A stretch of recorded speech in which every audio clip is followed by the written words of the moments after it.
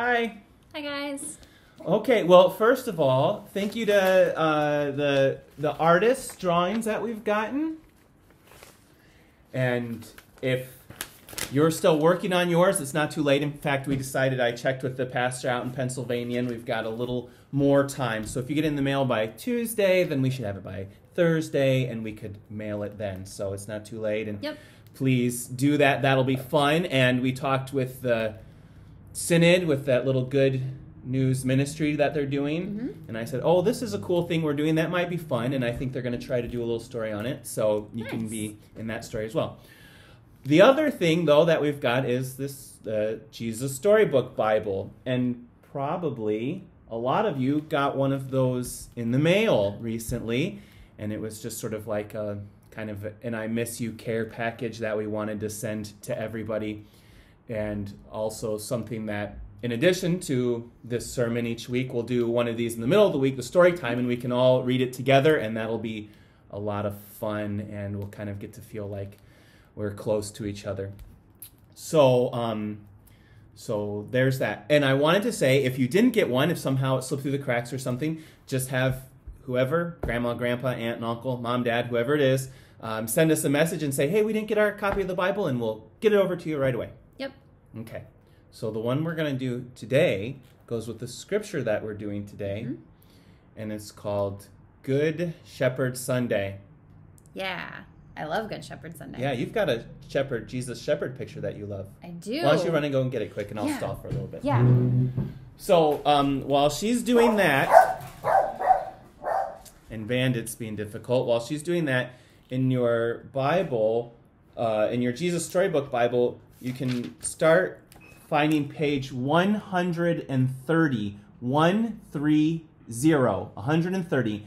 And if you need help finding that, just ask, whoever it is there, the adult there with you, to help find it, and we're going to read along together. But Amanda has her picture. Yeah, so this was actually a brochure that came from my home church, and it's from Lutheran Social Services of Illinois, actually. But I love the illustration. I love that Jesus has the little lamb on his shoulders and the colors. And so I've just always kept it. So in our neck of the woods, we have Lutheran services in Iowa, and you all know we've got a nice close connection with them. Okay, well, that's almost 3 minutes already. So Amanda's going to read the story, and just as we start, hopefully you've got the page open, and there's what do you see when you look at the page? Yeah, so take a look at it and figure out what it is that you see. Do you see, what colors do you see, what people, what animals? So I see some sheep. I see a very fancy dressed man playing an instrument of some sort. Yeah, he's got a crown on his head. That's King David. He's famous for being a musician as well. Okay. Yeah. All right, so let's get started.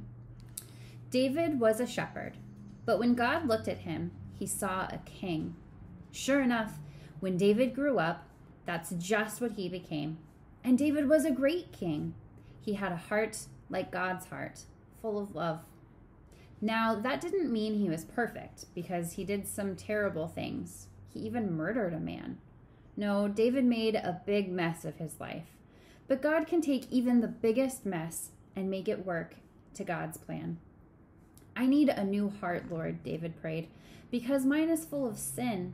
Make me clean inside. God heard David's prayer. He forgave David, and he made David a promise. I will make you great, David. And one day a king will be born into your family, and he will heal the world. What kind of a king do you suppose that is? Oh, Jesus king? Yeah. Did you know that David was a songwriter too? In fact, his songs were so good, they might have been in the top 40 charts. Like Justin Bieber. Oh, the Biebs. Yeah. If they had been invented. Yeah, there was no top 40 back then. No. So, David's songs are like prayers. They are called psalms, and this one is called the Song of the Shepherd. It's probably number 1 on the psalm charts, and it goes like this. So this is going to be based on Psalm 23, and that's the scripture that Tanya read in our service. And then for parents, if you're reading, or whoever is reading, at the top of the page, it's got the passages of Scripture. So it's not just Psalm 23 that's part of this, Psalm 51 and 2 Samuel 7. And so as I read these, I think, oh, that's really interesting. And so it tells you where in the Bible to find more about it. Okay. All right, so turn the page, and we're now on 132. A little paraphrase of Psalm 23. Yeah, and it's a nice green pasture, and looks like there's some different colored sheep, and it looks like they're hanging out and eating and enjoying the day. So here we go. God is my shepherd, and I am his little lamb. He feeds me, he guides me, he looks after me. I have everything I need. Inside, my heart is very quiet. As quiet as lying still in soft green grass, in a meadow by a little stream.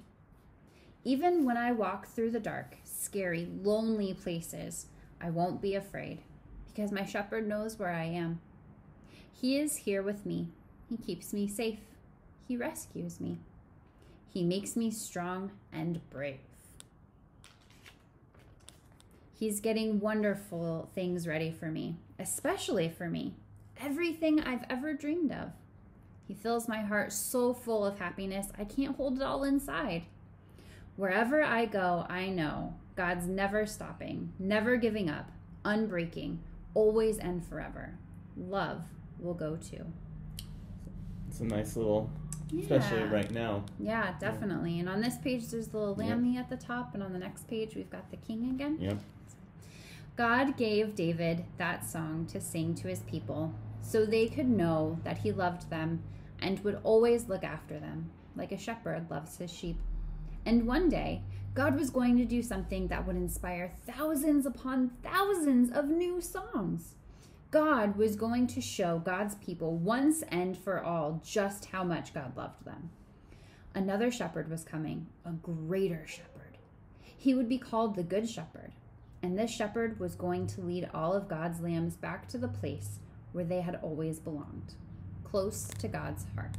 Yeah. And that's where you belong, and if whoever's reading the book with you, where they belong too, where we belong, where all God's people belong. Well, one of the things, so there's that. And, you know, the other thing is now, what you could probably do is look through here at the front in the table of contents, and there's no page number to that, but it's got the different stories, and maybe you could find some ones that you would like to do and get a hold of us, and those can be the ones that we start working our way through. And it also talked about the song, you know, Psalm 23 and the popular songs. And so a couple of weeks ago, I think it was like one of our first ones, you came up with the Jesus Parade chants, and that was fun. And I think we'll put one of those at the end. Sawyer's one I think we'll try to do. And but you could try to make up one of those on your own. You could share that, and that'd be fun. Or just do it for the fun of it. I thought of one. Yeah? Yeah. It's like, it goes, shepherd, shepherd. And then you are going like, shepherd, really high while I'm saying that. So let's try it. Okay. Like, shepherd, shepherd. That's all I've got so far, but I think it's a really good start. Yeah, real good. Thanks. So you can come up with yours too, or just do something fun like that. Or find Psalm 23 in the Bible and just write down, make a little bookmark out of it, whatever you want to do. So we miss you. Hope to see you soon. And I think that's kind of in the works, so we'll see. Yep. All right. Bye-bye. Bye. Jesus, I love you.